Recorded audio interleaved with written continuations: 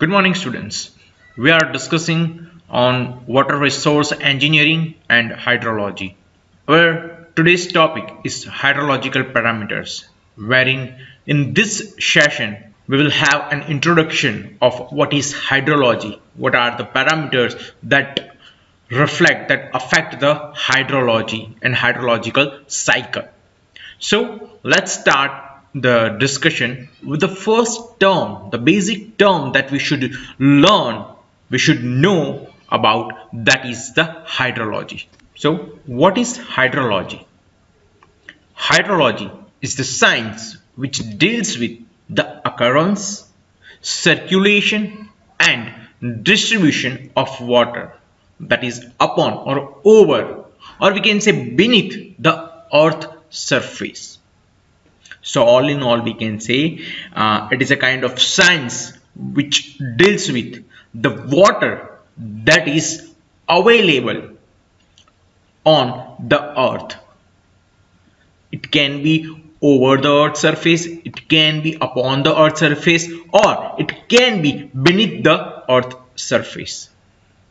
It is the science which concerned with the transportation of water vapor through the air, the precipitation that is occurring on the ground as a rainfall, or we can say the snowfall, and the flow of water over the ground surface and through the underground strata of the earth.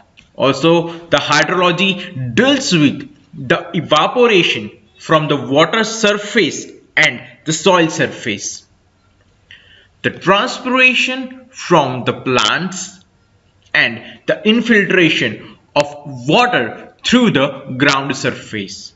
Hydrology is basically an applied science to further emphasize the degree of applicability of such hydrology subject, that is generally classified into two different categories, and those categories are scientific hydrology and engineering hydrology.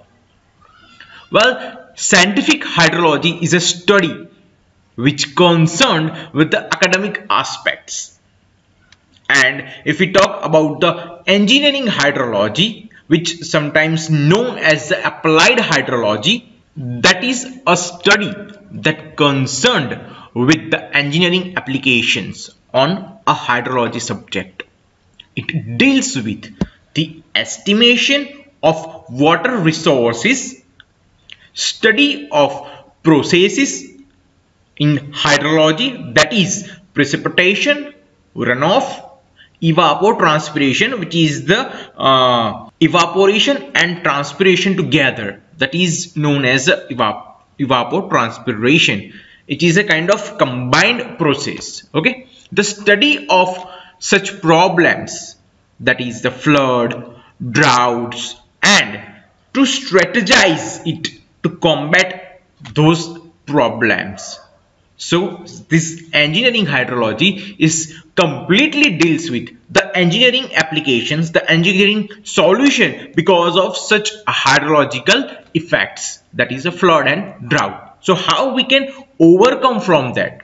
Such solutions can be obtained or can be taken from such engineering hydrology branch. Okay. So these are two different classification, that is based on the academic aspect and based on the actual application aspect. Okay. Now let's discuss where we can apply the hydrological, or what is the application of hydrology. Okay. So the next topic, that is application of hydrology. This application of hydrology helps us to know the various methods of flood forecasting as well as the flood control.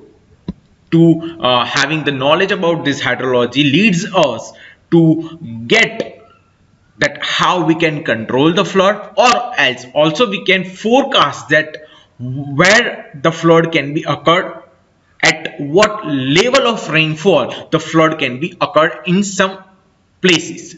The next is to know the capacity of storage structures such as reservoirs. Reservoir is nothing but a kind of resource that store water in itself. Okay, so to know the capacity of such storage, to know the capacity of reservoir, also we should we should gather the knowledge about hydrology, where we can apply such knowledge. The next application, that is the groundwater development. Okay, so to know the groundwater development, we should gather the knowledge of hydrogeology of such areas, that is the formation of soil, recharge facilities, rainfall patterns, climate changes, cropping pattern of in such areas. Those things are required where you want to apply the knowledge according to the groundwater development. Okay, so if you want to enhance the groundwater, we should know the detailed knowledge of hydrogeology, where you will get such knowledge about for soil, then rainfall patterns, climate changes, and etc. So here also we can apply the hydrology. The next application, that is the selection of suitable site for a particular dam or the reservoir, or if you want to build a hydroelectric power generations. Okay, so in such areas, if you want to find the suitable site, such knowledge of hydrology can also be applied. The next application, that is the maximum intensity of storm and its frequency. This is required for the design of a drainage project in particular areas. The next application, that is the interaction of the flood wave and hydraulic structures such as levees, reservoirs, barrages, and the bridges. Okay. Also the maximum probable flood that may occur at a given site and its frequency. To know such things also we can apply the hydrological knowledge. Okay, this may be required for the safe design of drains, culverts, dams, reservoir, canals, etc. Okay, the last application from which we can know the water yield from the basin, that its occurrence, quality, and the frequency. This is necessary for the design of dams, municipality water supplies, water power, river navigations, etc. So these are the application of hydrology from which we can get the solutions of hydrological problems. Okay, so after that we will discuss on the hydrological cycle. So how this hydrological cycle is happening, what are the aspects, what are the procedures that is concerning for the hydrological cycle. Well, water can occur in three physical phases. The first, solid, liquid, or the gas, and is found in a nature in all these phases in a large quantity. So depending upon the environment of the place of occurrence, water can quickly change its phase. So it can change its phase from solid to liquid by giving a few heats. Also by increasing the heats, that liquid phase can be converted into the gaseous form. Okay. So a number of cycles are operating in nature, and such as the carbon cycle, the nitrogen cycle, and the several biogeochemical cycles are affecting the hydrological cycles as well as it operating the hydrological cycle. Yes, the hydrological cycle is also known as the water cycle. That is such cycle which forms the fundamental concept in the hydrology. The hydrological cycle was defined by the National Research Council the cycle has no beginning or no end, and water is present in all these three states, that is the solid, liquid and gaseous form. The science of hydrology primarily deals with the land portion of the hydrological cycle. Interactions with the oceans and atmosphere are also studied in such cycles. So there is no starting point of such cycle and there is no end point, because it's frequently rotating from one stage to the last stage and from the last stage to the first stage. Okay, the hydrological cycle is a descriptive term that is applied to the circulation of water from the ocean to the atmosphere and to the ground and back to the ocean again. So how it works, let me show you one image. Okay, here you can see our cycle is, let's assume that our cycle is starting from the ocean. So here from the ocean, okay, this is going to the sky or to the nature, and then after again from the nature or from the atmosphere it comes down to the ocean. Okay, so this is how it works. So this is a schematic representation of hydrological cycle. Now the cycle may be considered to begin with the water of the oceans, as we talked, and water from the ocean surface is evaporated into the atmosphere. Now the vapor is condensed by the various processes and falls to the earth as a precipitation. Now some of this precipitation falls directly on the ocean and some falls on the land surfaces. A portion of precipitation that falls on the land is retained temporarily in the soil or in the surface depressions and on the vegetation until it returned to the atmosphere by the evaporation and the transpiration. So here we learned three different things. First, that the water comes because of the precipitation and goes upwards and goes to the atmosphere by evaporation and transpiration.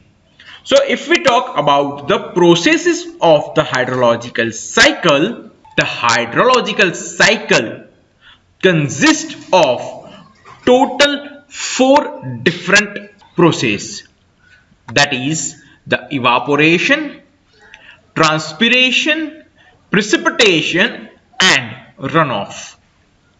So also we can take first as a precipitation, then evaporation and transpiration and runoff. Okay, it can be in any order because the cycle has no end and has no beginning. So let us discuss first on the evaporation.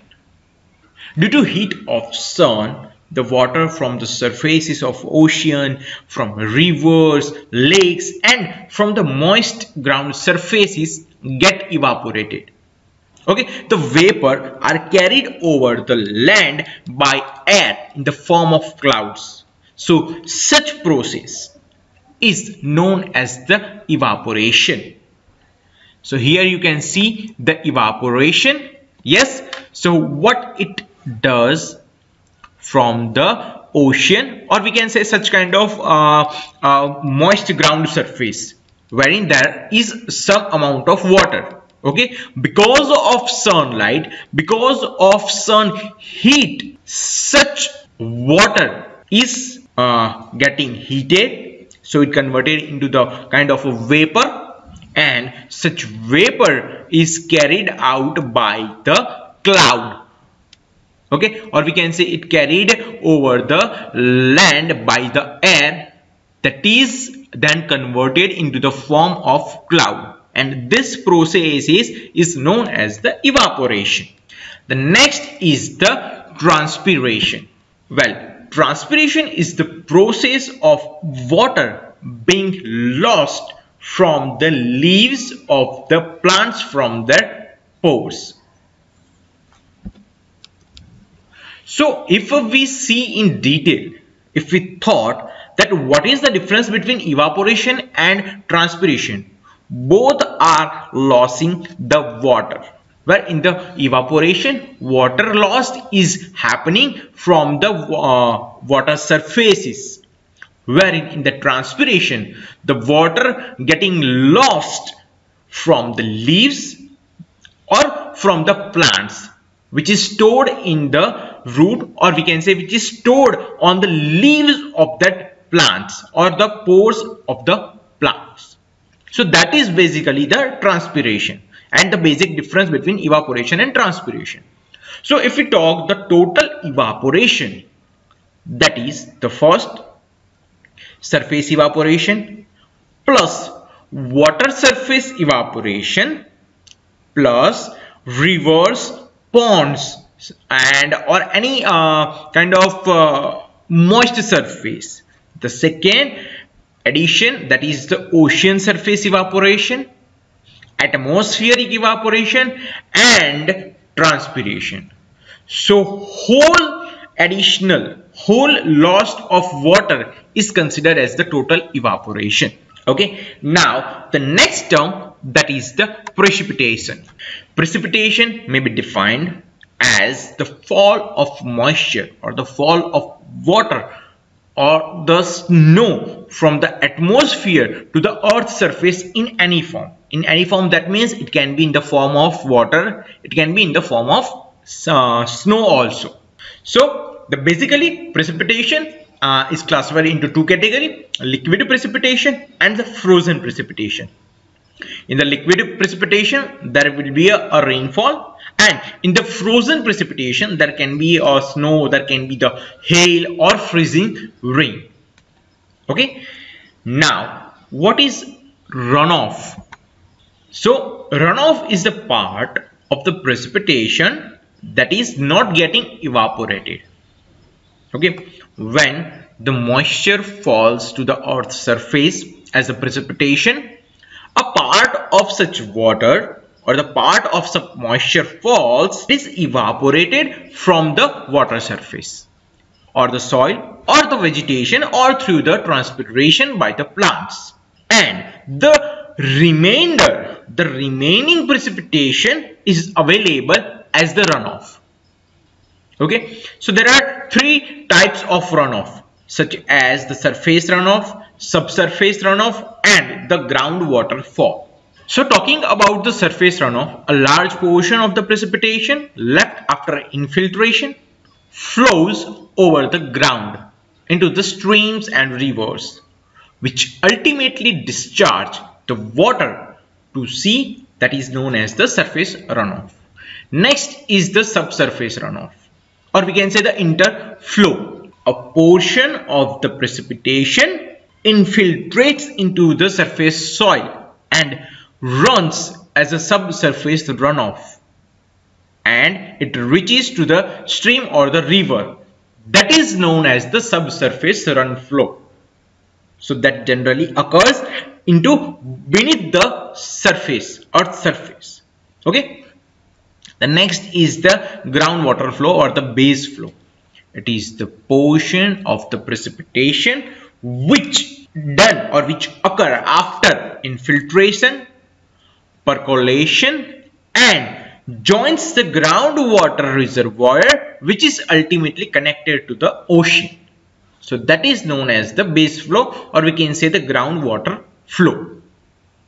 Understood? Okay, so basically the precipitation is what? Precipitation is the addition of evaporation and runoff. So this was all about the hydrological cycle, and it continuously in the working state. So precipitation, then after evaporation and transpiration, and in between that there is a runoff. Okay, so this is how the hydrological cycle works. After that, the thing that we should understand, that is about the water balance concept. The hydrologic equation is simply the statement of the law of conservation of matter, which is I is equals to O plus delta S, wherein I is the inflow, O is the outflow, and the delta S is change in storage. As the hydrological cycle occurs, first precipitation, that is a kind of inflow, O, that is a kind of outflow, which is of evaporation or the transpiration.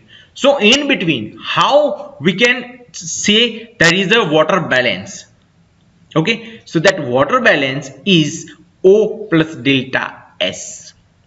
Okay, so inflow should be such that the outflow and change in storage getting balanced. In the hydrological calculation, the volumes are often expressed as the average depth over the catchment area. So the expression for the water budget of the catchment area or the catchment for a time interval delta T can be written as delta S is equals to P minus R minus G minus E minus T. Oh, so what this terms denotes? So where we have P as a precipitation, we have R as the surface runoff, G is the net groundwater flow, E is the evaporation, and T is the transpiration. So if we subtract the runoff, net ground flow water, evaporation, transpiration from the precipitation, we will get how and what is the change in storage. Well, the inflow in the equation, that is I, consists of precipitation, surface inflow, subsurface inflow, and imported water or the sewage through the pipe or the channel, where the outflow in the equation, that is I is equal to O plus delta S, where O that consists of surface runoff, subsurface runoff, evaporation, transpiration, evapotranspiration, and exported water. Okay, so this is what all about the water balance concept. Okay, I hope students you understand both the thing thoroughly, that is hydrological cycle and water balance concept. Also, I hope you understand what is hydrology and what we will going to learn in the next sessions. So I'll see you in the next session. Thank you so much for your kind attention.